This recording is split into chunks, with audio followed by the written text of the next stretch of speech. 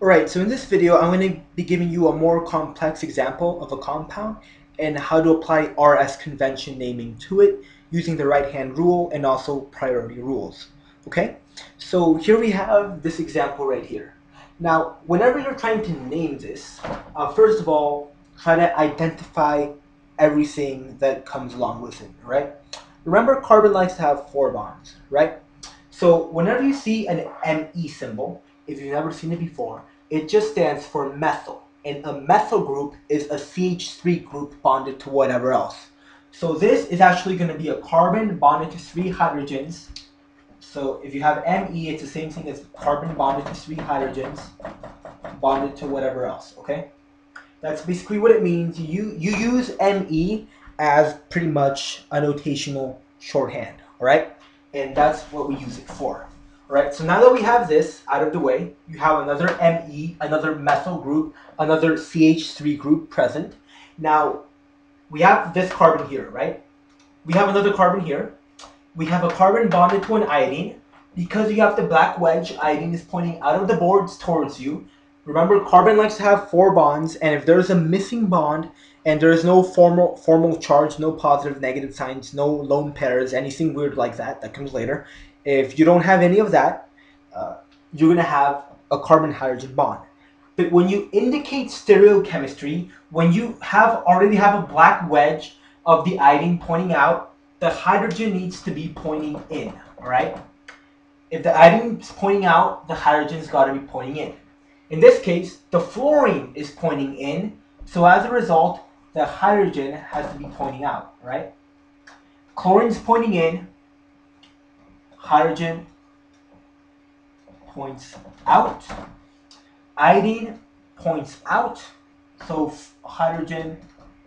iodine points out, so hydrogen points in, all right? So that's just how our compound looks like.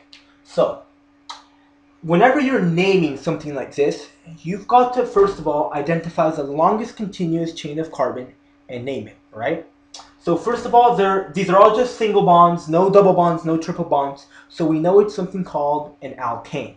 So first of all, how many carbon chains do we have? We only have one continuous chain, luckily. It's nothing too complicated. So, but how many do we have? We have 1 carbon here, 2, 3, 4, 5, 6, 7, 8. 8 carbons, it's an alkane. Therefore, the base name of this compound is going to be octane, all right? Now, before I write that down, something else. In terms of substituents, whenever you're naming them, you don't include hydrogen in the name. You don't say hydrogen octane. You don't say that because hydrogen is so common, it doesn't really matter in the naming. What does matter is iodo, F, fluoro, C, chloro. How do you mention that? Well, the way you mention it is that you go in the proper alphabetical order, A to Z. So because C comes before S, comes before F, and F comes before I, chloro is going to be the first substituent that's going to be mentioned, right? Followed by fluoro, followed by iodo in terms of the naming. One final rule when you're naming these compounds. The first substituent has to have the lowest number. So in this case, chlorine, is going to be the first substituent because C is the earliest letter of the alphabet in this case when you're naming. So what side do we start from? Do we start from this side or this side? Well, when we start from this side, we have carbon 1, 2, 3, 4, 5. So when we start from this side, chlorine is actually going to be bonded to the 5th carbon. What about when we start from this side? When we start from this side, you have 1, 2, 3, 4. When you start from this side, chlorine is going to be bonded to the 4th carbon. 4 is less than 5. In this case, 4 is better than 5.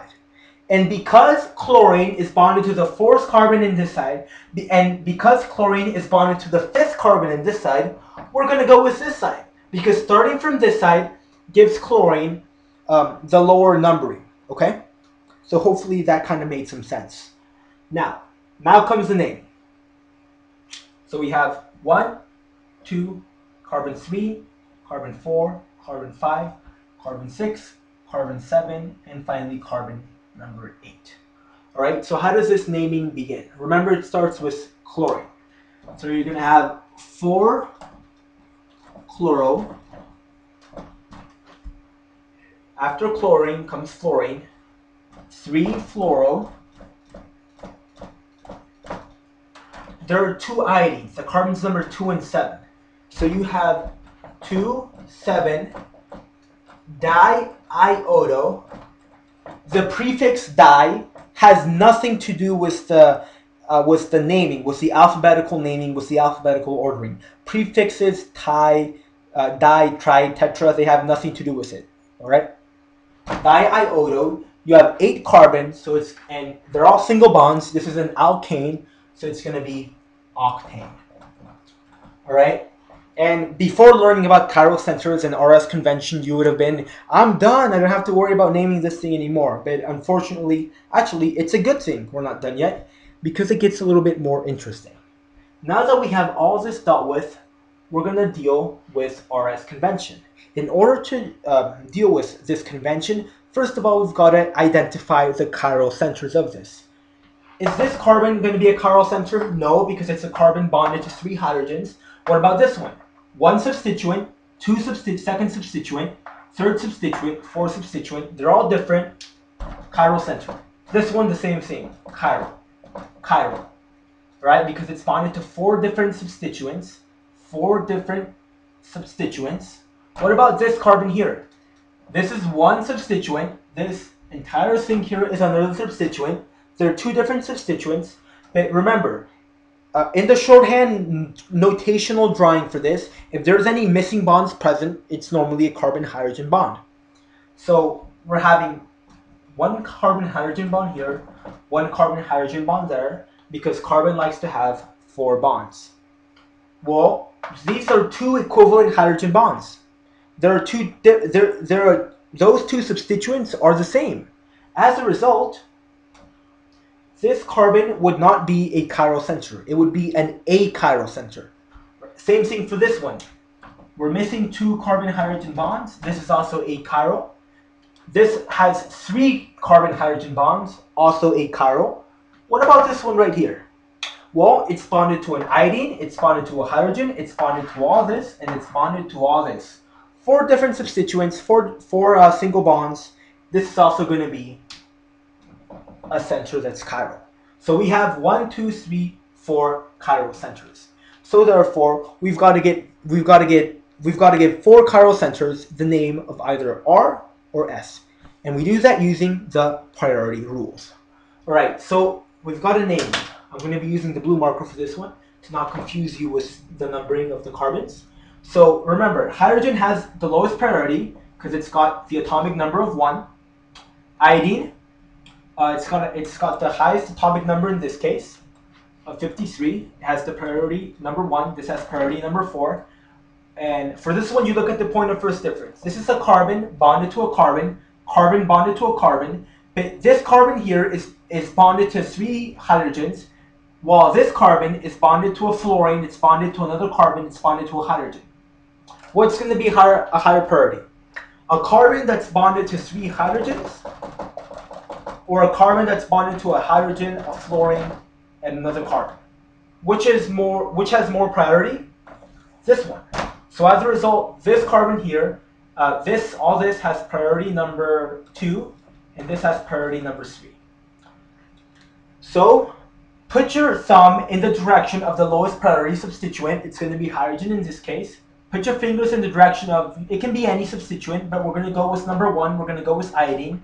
Curl your fingers. It goes from 1 to 2 to 3. You curl it like that.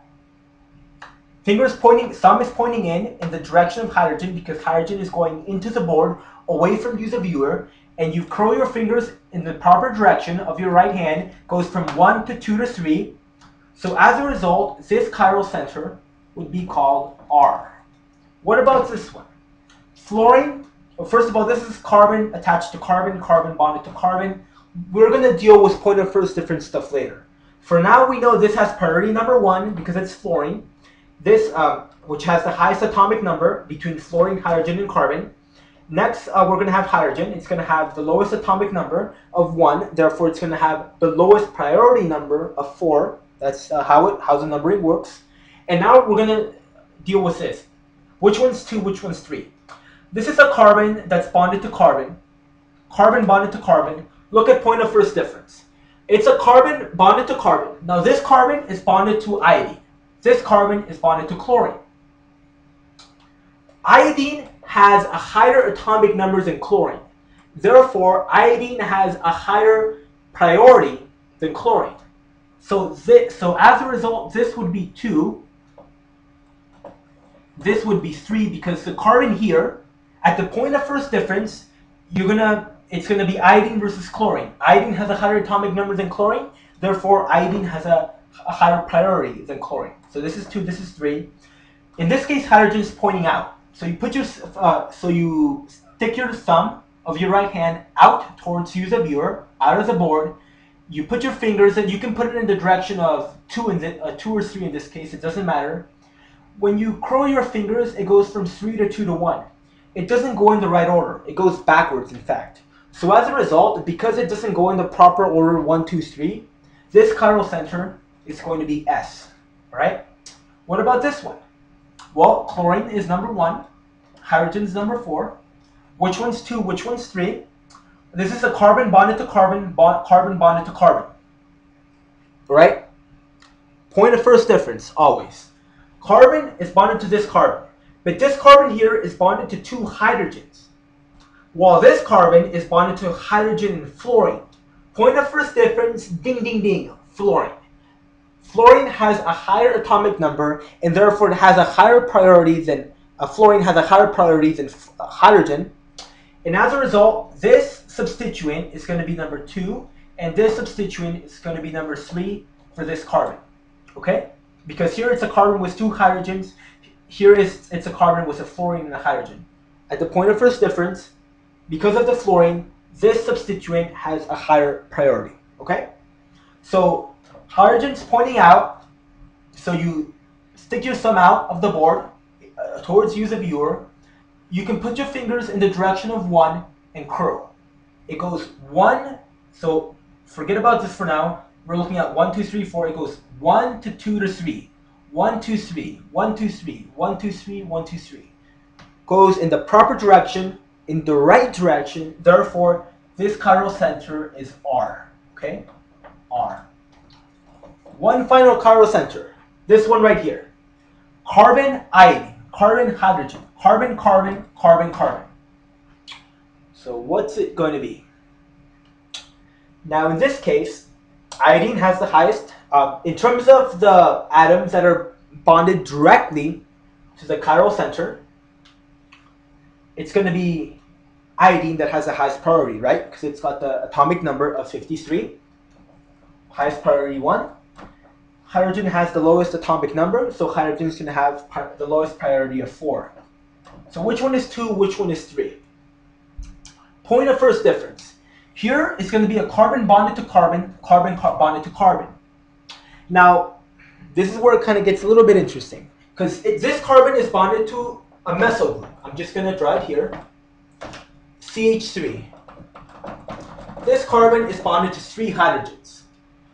This is a carbon bonded to 2 hydrogens. You might be thinking 3 hydrogens versus 2 hydrogens, this one wins.